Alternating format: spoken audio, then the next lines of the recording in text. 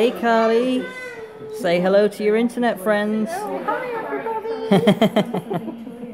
I see her, oh, she's got a...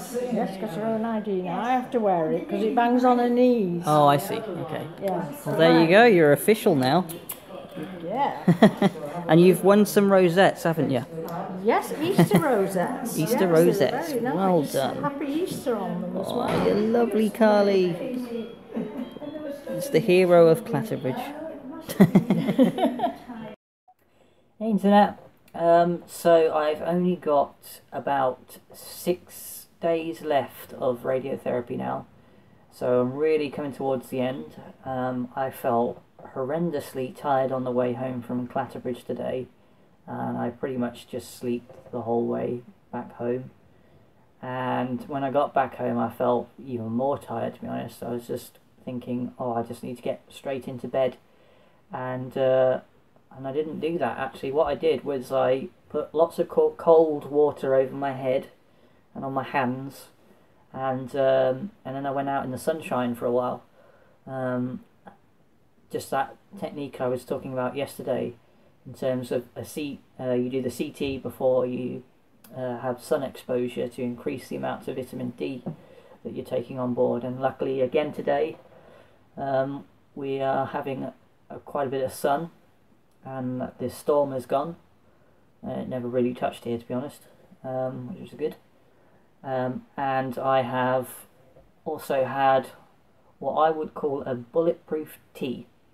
So it's basically a tea that has a lot of fat in it, all to do with the diet, because this morning I had my lowest ketone reading of 1.0, so it was a bit disappointing.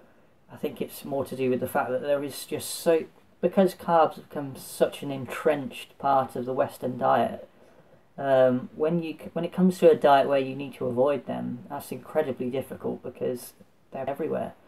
For example, last night I had a fish meal around 5:30.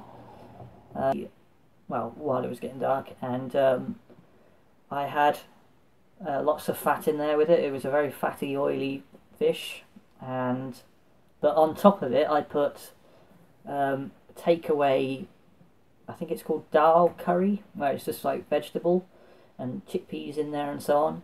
But the problem is, in the actual sauce there's probably lots of MSGs and different types of sugars that we don't know about. So I need to be more careful about what I eat going forward, and especially once I've finished treatment. I think you can never truly get away from carb counting, because it's hidden sometimes. We don't have a real good choice in terms of what we put in our bodies in this country, or pretty much most of Western Europe and America, because those carbs are just thrown in there, and well, to be honest, willy-nilly. People should always have a choice of what goes in their body. Now, in terms of cancer treatment, of course I'm more now in favour of legalisation of cannabis and basically anything that has been shown to be beneficial for a cancer patient. Of course, I'm all for legalising whatever that is. If it has a benefit, then it should be legal. And patients should have a right to decide, what they take. And that also goes for things like chemotherapy. You should have a right to decide what you don't have as well. For example, I'm not going to have chemotherapy, even if they offer it me. So in a few months, if I have to go back to Clatterbridge, have a scan, and they say, oh, all right, it's chemo time, then I'm going to say no. And the reason I'm going to say no is because, well, for one thing, I have a grade 3 brain cancer, and it's very controversial to use chemotherapy for that anyway, even if you do have certain gene markers. For example, I have the IDH1 positive gene marker. I just don't believe in chemotherapy. I've seen it do a lot of harm to people. I've seen very few people that it's actually benefited, and it's kind of a potluck whether you have the right kind of genes that make it work for you. Anyone else that's had success from it has had to severely adapt their home protocol to make it work in their favour. And like what I've been trying to do with radiotherapy, my home protocol, which is my cocktail of things I take and food, supplements and so on, is at the moment is all geared up to make radiotherapy work as best as possible. And when I finish radiotherapy, it's going to shift to more improving my immune system. So I will go from one protocol to another gradually as the inflammation in the brain starts to reduce. And I will then be taking probably a more stricter lower carb intake. I saw an interesting article on Facebook a couple of weeks ago that I think it was The New Scientist, and it was posing the question, are carbs the new cigarettes? And immediately Cancer Research UK jumped on that to deny it. I agree with that article. Carbs are kind of the new cigarettes, and the reason I say that is because if you are predisposed to a cancer, like I obviously am, then carbohydrates will feed that cancer. So if you look at cancer cells and their kind of life cycle, if you will, so what are they feeding off and what keeps them going? So first of all, you have mitochondria, which has failed, and that's why you have this glycolysis sort of cycle where... sorry, I must apologise. I'm not the best in terms of explaining the science behind why cancer goes malignant and so on, but I'll do my best. So, and what are mitochondria for? They're, for your they process the energy in your body, and if they're not working, then you're going to have problems where if a cell goes wild, like a cancer cell, then there's pretty much nothing there to stop that happening, and that's when you get this wild sort of out of control inflammation. Feel free to correct me if I'm wrong on any of these science parts. I always am wary with these vlogs. When I do something sciencey, I don't want to get anything wrong and spread disinformation. So please, if there's anything that you feel is definitely wrong and you've got some papers that you could show me, just send me a link in the comments, or I'll always be happy to answer any messages that get sent to me on my channel. So I'm almost at the end of treatment. Now, there's people I trust, and there's people that I don't trust with my treatment.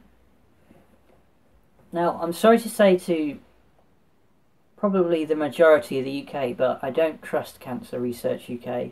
I gave money to them every month for 3 years before this happened to me, and now that it's happened, when I rang them up, got talking to a nurse about what my options are, and it was just a very cold response. I feel it was scientifically naive, the response I had from them. And the reason I say that is when I look at what they debunk, if you will, on their website, the things that they say there's no evidence behind, I found evidence behind, so they've not looked properly at a lot of what they've put up on their website.